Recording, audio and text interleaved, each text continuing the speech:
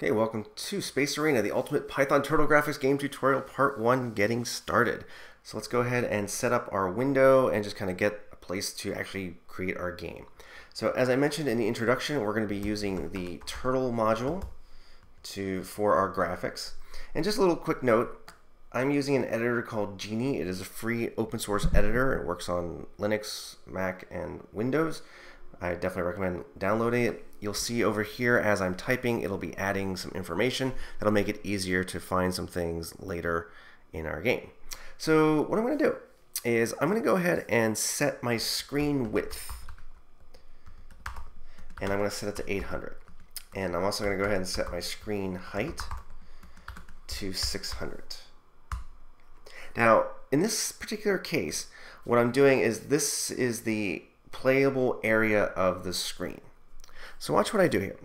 I'm going to set up a window object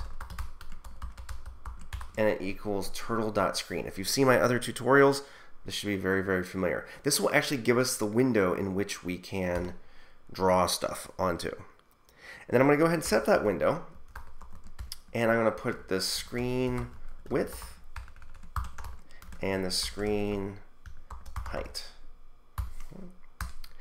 And so it's going to be 800 by 600. I'm going to give it a title, and I'm just going to call this Space Arena. I know, great title, by at Tokyo EdTech. Tokyo EdTech. And finally, I'm going to give the window a background color, and it's a space game, so the background is going to be black, and which is kind of natural for that. Okay. And then what I'm going to do down at the bottom, just temporarily, I'm going to type win.mainLoop. And I'm going to test it at this point. And this is something I definitely recommend doing, is just testing often. So if there is a problem, you know where it's at. Okay, so we've got our screen. Looks about 800 by 600. I've got my title here. We are good to go. Okay, now, for the turtle, I'm going to be doing a rendering method. I'm going to be using the turtle, making a turtle object to render all of the images and graphics on the screen. So watch what I do here. I'm just going to create something I want to call it a pen. Don't have to call it a pen, but that makes sense to me. And it is actually a turtle.turtle object. And I'm going to set its speed to 0. This is not the speed that it moves. This is the speed of animation. 0 is the fastest animation. I'm going to give it a shape. And just for a default shape, I'm going to make it a square. And I'm going to give it a default color. I'm going to make it white. And I'm going to say pen.pen up, because I don't want it to draw lines when it moves.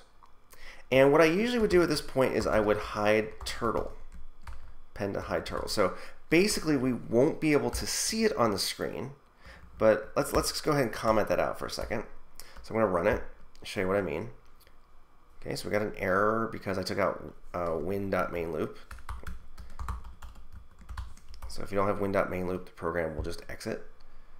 Okay, so there is our pen. Now we actually don't want to see the pen. There's a very nice feature that we can use called stamp, but we don't need to see this particular turtle. We're just going to be using it to draw other things. And then basically at this point, the game is ready to go. It's ready for us to actually start adding objects and to start adding classes. So I'm going to go ahead and end that there. This is basically what we need to get the game started. So as long as you have this working, you are good to go. Okay, and you're ready for part 2. See you there.